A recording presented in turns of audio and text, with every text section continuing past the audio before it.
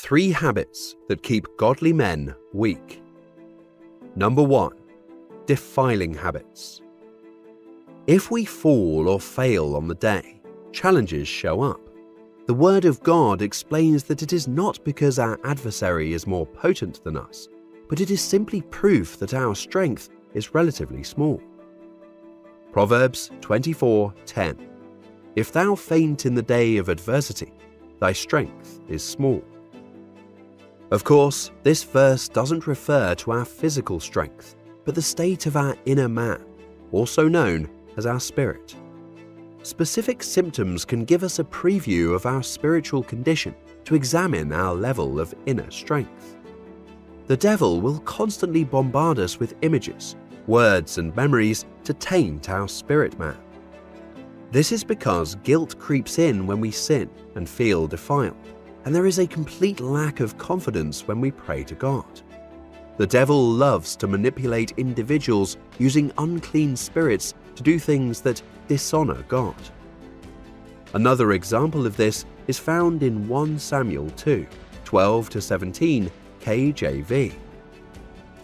It is essential to rise and fight every speck of defilement before it destroys or keeps us from God. Impure or dishonored are all terms that describe the state of being defiled. It is a great disrespect to God or others to defile something. People, communities, and nations can be defiled by sin. In the Bible, defilement usually refers to ceremonial or sexual impurity. Those who fall into idolatry will be defiled.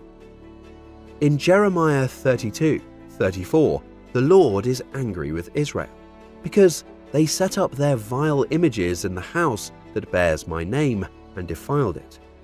Bringing idols into the Lord's temple was an act of defilement. Sexual sin of any kind defiles a person as well. 1 Corinthians 5:11. But actually, I have written to you not to associate with any so-called Christian brother if he is sexually immoral or greedy, or is an idolater, devoted to anything that takes the place of God, or is a reviler, who insults or slanders or otherwise verbally abuses others, or is a drunkard or a swindler. You must not so much as eat with such a person. For Israel to commune with a holy God, God gave them many ceremonial laws to show them how to cleanse themselves from defilement. Leviticus 7:21. When anyone touches any unclean thing, human uncleanness or an unclean animal, or any unclean detestable thing, and then eats the meat of the sacrifice of the Lord's peace offerings, that person shall be cut off from his people, excluding him from the atonement made for them. There were so many detailed laws that demonstrated the stark difference between the holy and the profane.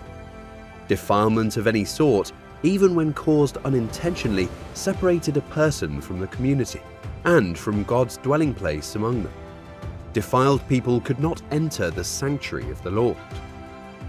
Anytime enemies or backslidden Israel desecrated God's temple with neglect or abuse, God considered it defiled. Under the new covenant, born-again children of God are indwelt by His Holy Spirit. Our bodies become His temple. When we defile ourselves through sin or neglect of the Lord Himself, we must seek cleansing by confessing our sins to God. To commune with God, we must be cleansed by the blood of Jesus Christ. There are many ways in which we defile ourselves, but Scripture regularly uses the word defilement to describe sexual impurity and idolatry as two primary sins.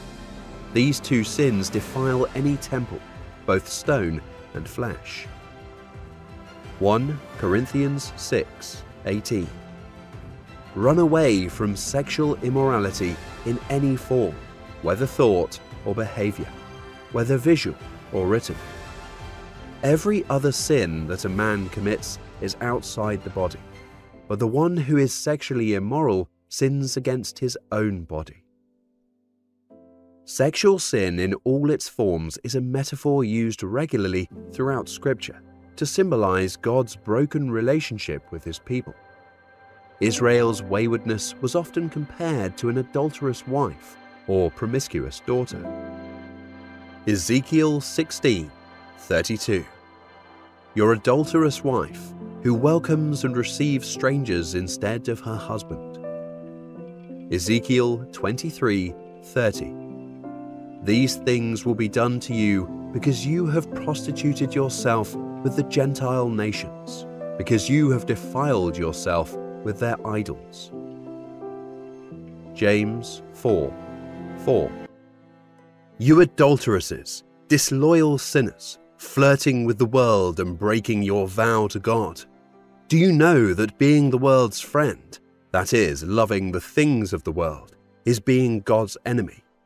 So whoever chooses to be a friend of the world makes himself an enemy of God. God used the term sexual sin to describe the worst kind of spiritual betrayal because it is so defiling. Idolatry of any kind also defiles us. Revelation 21:8.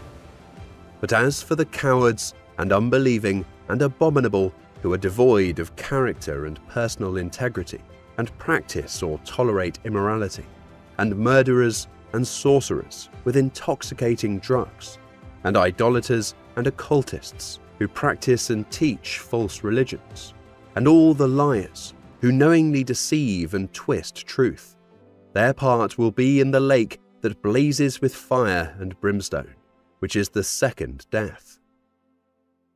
1 John 5:21. Little children, believers, dear ones, guard yourselves from idols, false teachings, moral compromises, and anything that would take God's place in your heart. When we place more value on anything than on Christ, we commit idolatry. Mark 12:30. And you shall love the Lord your God with all your heart, and with all your soul, life, and with all your mind, thought, understanding, and with all your strength. The moment we recognize that we have defiled ourselves, we can confess it, ask God for forgiveness. Luke 3:8. Therefore, produce fruit that is worthy of and consistent with your repentance. That is, live changed lives, turn from sin and seek God and His righteousness. And do not even begin to say to yourselves as a defense, we have Abraham for our father, and so our heritage assures us of salvation. For I say to you that from these stones God is able to raise up children, descendants for Abraham.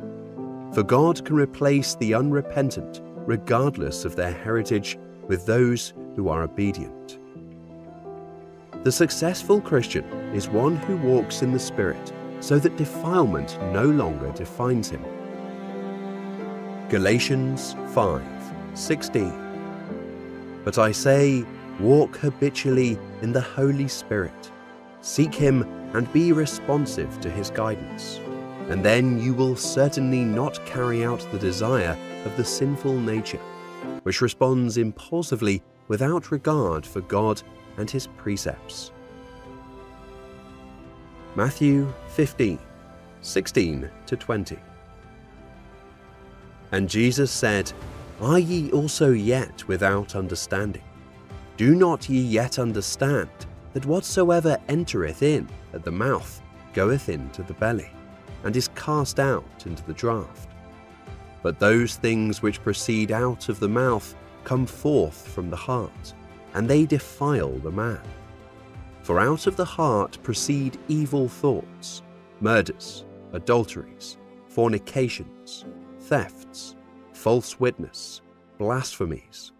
These are the things which defile a man, but to eat with unwashen hands defileth not a man. Jesus amplified the point first made in Matthew 15:11.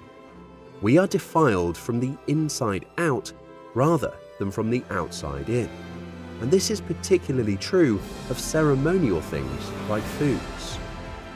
Charles Spurgeon commented, "Murders begin not with the dagger, but with the malice of the soul. Adulteries and fornications are first gloated over in the heart before they are enacted by the body. The heart is the cage from whence these unclean birds fly forth." Said plainly, many people who worry about external habits, what they eat and drink and other such things, should care more about what words come out of their mouth. They do more against God and His people by what they say than by what they eat or drink. We read, "But to eat with unwashed hands does not defile a man."